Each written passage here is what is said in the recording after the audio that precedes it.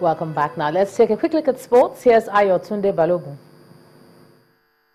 This is the ultimate redefined for men.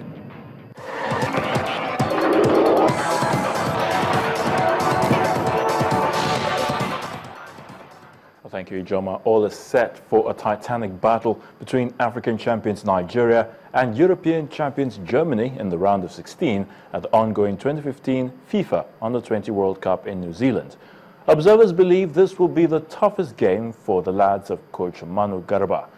Germany came through as Group F winners, winning all group matches, scoring a whopping 16 goals and conceding only 2 as they crushed Fiji, Honduras and Uzbekistan. The Flying Eagles' route to the next round was not smooth as they lost their first match 4-2 to Brazil, but then recovered to win the remaining 2 games. Now, the match will be played at 8:30 a.m. Thursday morning in Christchurch, New Zealand, and the winner of the encounter will face Mali in the quarter-final. Super Eagles chief coach Stephen Keshi has played down insinuations that Chad will be an easy prey in Saturday's 2017 AFCON qualifier. Coach Keshi, who met with the media in Kaduna after the team's training, explained that the Chadian team parade quite a number of foreign-based professionals and therefore should be taken serious. The former Togo and Mali handler warned that the mistakes of the last AFCON qualifiers, which cost the former African champions a place at the tournament, should be avoided. Meanwhile, Super Eagles opponents Chad will arrive in Abuja tomorrow and then proceed to Kaduna, venue for Saturday's AFCON 2017 clash. A 41-man contingent had been in Paris, France, where the team had been training for the big game.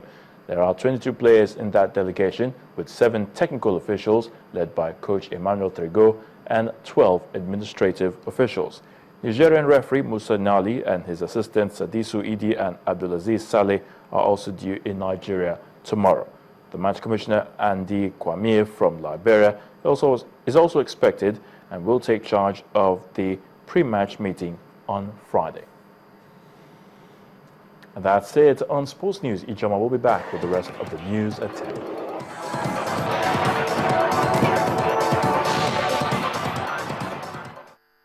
This is the ultimate redefined for men. Now, the days of long visa and passport processing at the Nigerian High Commission in London may be over with the recent unveiling of a digital queuing system. The Nigerian High Commissioner, Ambassador Sarki Tafida, who opened the new extension, gave the assurance of better public relations and improved services. We still believe we still have a long way to go in what we have to do with this mission. But being able to do the little that we can do, and we hope and pray that when we finally leave, those coming will find it difficult to reverse what we have done. It will be difficult because I know Nigerians in this country are people who know their rights. And after over 6 weeks of protests in Burundi, the president has issued a decree delaying the presidential election to July the 15th, even though the opposition are calling for a boycott. Here's Cynthia Are with more.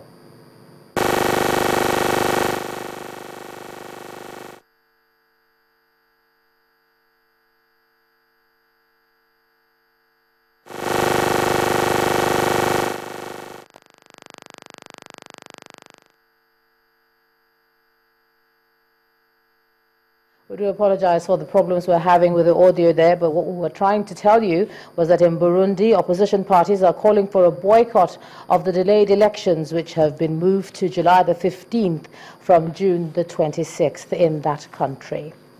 And the main news again.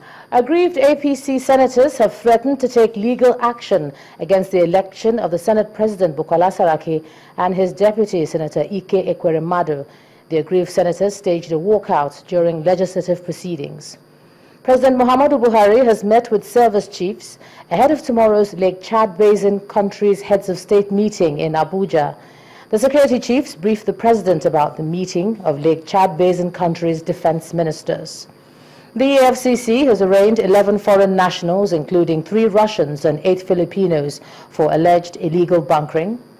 And Burundi's opposition has called for the boycott of delayed elections owing to continued unrest triggered by President Nkurunziza's third-term bid. Well, that's the news at 10 tonight. Thanks a lot for staying with us. I'm Ijoma Konyato. You have a good night.